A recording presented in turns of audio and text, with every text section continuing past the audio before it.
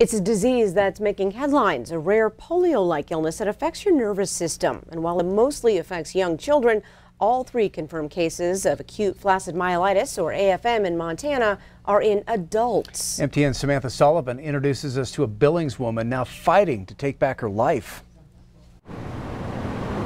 Imagine you go to the doctor with what you believe to be a common cold. Fast forward 7 months and you're here, living in a nursing home, relearning to walk, going through intensive physical therapy for hours every day because your limbs just stopped working and doctors can't tell you why. They say, like, God only gives you what you can handle. That's for sure. Sometimes I just feel like giving up. But I'm like, no, I can't give up. 'Cause I want to be able to go back to my apartment, you know? Go back to my old life. April Martin was admitted to the hospital in early August after what first seemed like a cold or the flu just continued to get worse.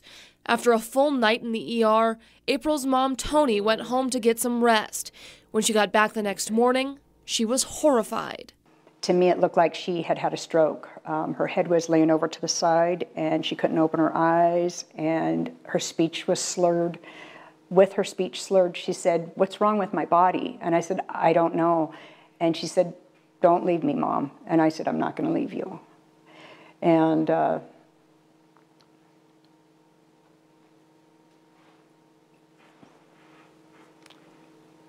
so I didn't. April had already been through a lot in her 32 years. She was diagnosed with diabetes at the age of 2. She beat cancer at 27. Now she was getting a tracheotomy. She was put on a ventilator and was given a feeding tube to help doctors regulate her blood sugar.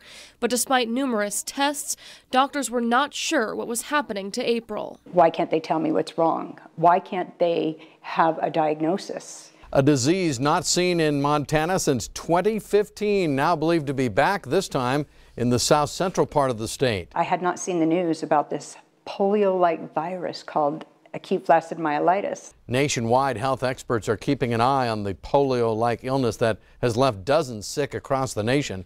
Instantly when I watched that, I knew right then, that's what my daughter has. It's AFM. AFM is a virus-fueled neurological condition. It affects the spinal cord's gray matter and can cause paralysis.